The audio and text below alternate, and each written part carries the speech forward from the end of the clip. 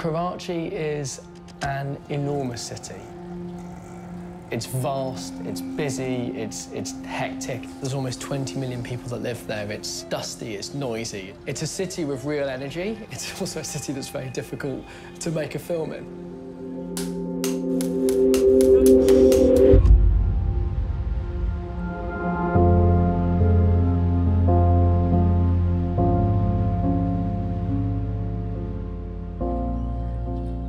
Into Dust is a film about the water crisis in Karachi, Pakistan.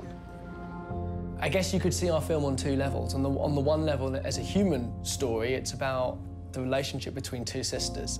On the other hand, fundamentally, this is a story about water, the scarcity of water in Pakistan, but that's a sort of a lens to look at the scarcity of water around the globe, and the kind of things happening in Karachi today are the kind of things that lots of other cities could be facing in the next 10, 20, 30 years.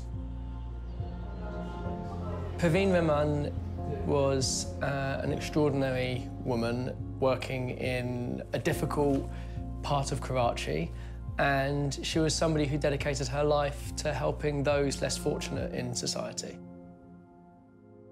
Ever since she was a child, I mean, she would resist. If there was anything that was wrong, she would stand up. You know, as a kid, she'd stamp her foot and she'd stand up for that, you know. She had this stubbornness or whatever, you know, and she could not tolerate any kind of unfairness. She worked for an NGO called the Orangi Pilot Project, and in her work, she came across two big things that were particularly unjust. That is the stealing of water and the theft of land. What happens is that the water is stolen through hydrants, you know, and this is then filled into tankers, and these tankers are then sold into to the industries, mainly to industries. So that results in the water shortages in the poor areas. So the poorer areas then have to buy water, which is rightfully their own. They have to buy the water. Hundreds of millions of dollars were being siphoned out of the public water system every year and going into the pockets of criminals and people higher up in the chain who were, turning a blind eye to this or overseeing it. In the poorer neighbourhoods, people are only getting water sometimes once every 20 days. And the price they're paying for it is staggering. In Karachi, people can be spending up to 50% of their wage on water. Through meticulous recording and documentation of how water was being stolen and who was stealing it, they were able to bring out a report quantifying it, that this is what is supplied, this goes into the pipes of the citizens, and this is what does not, and this goes into the tanker. This was published, this was then launched in 2009, and this led to a lot of the illegal hydrants being demolished. She documented it in an irrefutable manner, so people could not dispute that there were illegal water hydrants in police stations, there were illegal water hydrants in schools. She was trampling on very, very powerful toes by doing all this. One day after leaving her office, about 6 o'clock, a motorbike pulled up alongside of her car and fired 4 bullets into it, and Perween sadly was killed. We were all a bit shocked at how, I guess, little coverage internationally there'd been about her work and her death. Grundfos is a global company from Denmark who manufacture water pumps, which are an essential part of the water infrastructure in many homes. Grundfos is owned by a philanthropic foundation, the Grundfos Foundation, and we partnered with them for this film. Our overall goal here as a company is to do better for the world and to leave it in a better shape than how we inherited it. This will be exciting. We have an obligation to solve some of the world's biggest problems around water scarcity and energy problems or climate issues around the world. We feel like that's an obligation, and that comes all the way back from the founder, and that's why we have kind of built the company on that foundation. I'm so fortunate I carry the name of the founder of Grundfos, also called Paul Du Jensen, which is my grandfather. Is this one good now? Yes. By 2030, we want to give clean drinking water to 300 million people that do not have access today. And that's huge. We want to save our own CO2 emission in our company. by 50% compared to what we had in 2008. And actually building a strong story here in a movie-based format. This is really about bringing the attention to the world around water scarcity. These are just examples of us needing to contribute. It's needed. With increasing urbanization, our energy consumption grows, and CO2 emissions is a major driver for climate change. Combating climate change is about reducing CO2 emissions. Adapting to climate change is about water. I think we are already in a little bit of a crisis, particularly in the developing world. You know, population growth, increases in demand. If we sort of roll into that, the issues of climate change, then the situation is likely to get worse. Climate change is not only about too little water, areas where you have more intense droughts, but equally areas where they have more intense storms. The way in which we view water is very much based on a historical perspective. You know, it's a 19th century sort of thinking where we thought populations would remain relatively small. We thought that our resources were infinite and the environment was relatively benign. And so most of the infrastructure that we've constructed has been based on that principle. There's a very clear recognition that if you're going to implement some infrastructure from the outset, you have to engage with people, you have to get them involved in the thinking around the design, around the construction of these systems, and you have to make them, you know, in a way that they can be managed and maintained by the local communities. You know, the magic really only takes place when everyone's in the room. The Orangi pilot project was set up in 1980 in Orangi to see what an organization could do to better the lives of the people, because it was a squatter settlement, the lanes were filthy, it was poverty-stricken. My sister Perween, she was an architect and she joined OPP in 1982. There was no sewage disposal system. There was no water. The first priority was, of course, to clean up, to make the place a more healthy environment. Then it was to tell people, okay, look, you wait for the government to do this, it's not going to happen. We will teach you how to do this. And then OPP guided them on what material to buy, how to lay the trenches, how to create the trenches, how to lay the pipe, how to connect it to the manholes. And it was all possible because the system was so simple.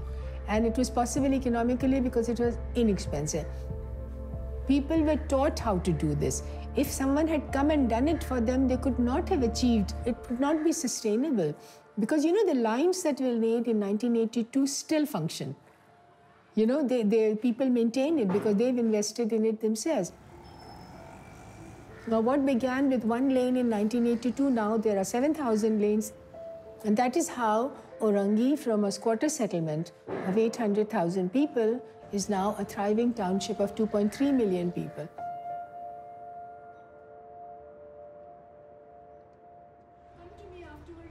I think it's both a responsibility and a privilege when you're playing a real person.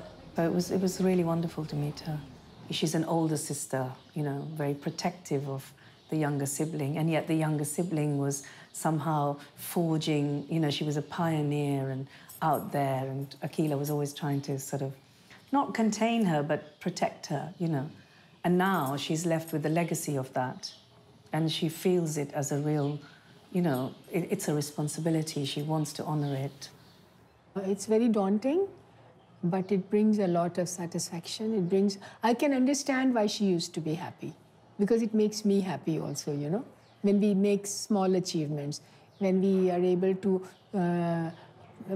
teach people how to do a certain thing, and we are able to help them better their lives.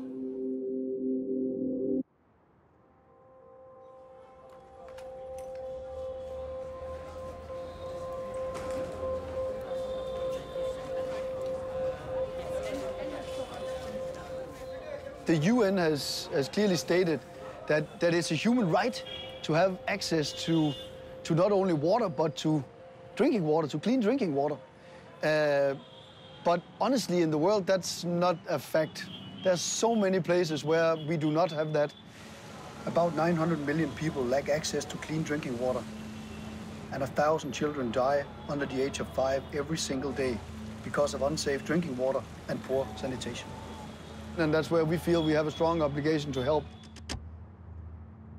It's terrifying to think how many cities in the next 30 years are going to be facing extreme water scarcity. And it doesn't just mean people not having enough water coming out of their taps. It also means criminalisation. It means corruption in the government. It means the breakdown of law and order. It's a very scary situation that we're facing.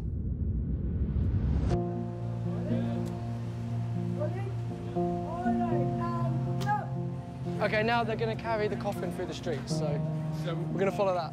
Seeing all of the actors and the assistants and all this that are on the set, and it's done in such a natural way that I can simply not even tell the difference of who's actually real, you know, and who's in the film itself. It's so authentic. It's pretty wild. I'm actually really touched about it.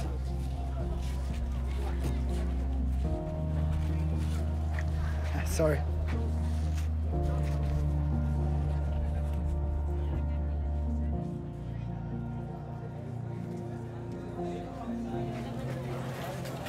OK, and cut! Cut! But it just seems so real.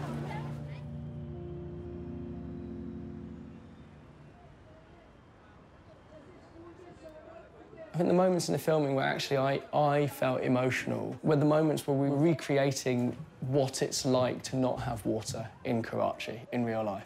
And there was a scene we filmed where water comes to a neighbourhood for the first time in 20 days. Just seeing that play out, it's really, really shocking. And that's what hundreds of thousands of people are going through every day.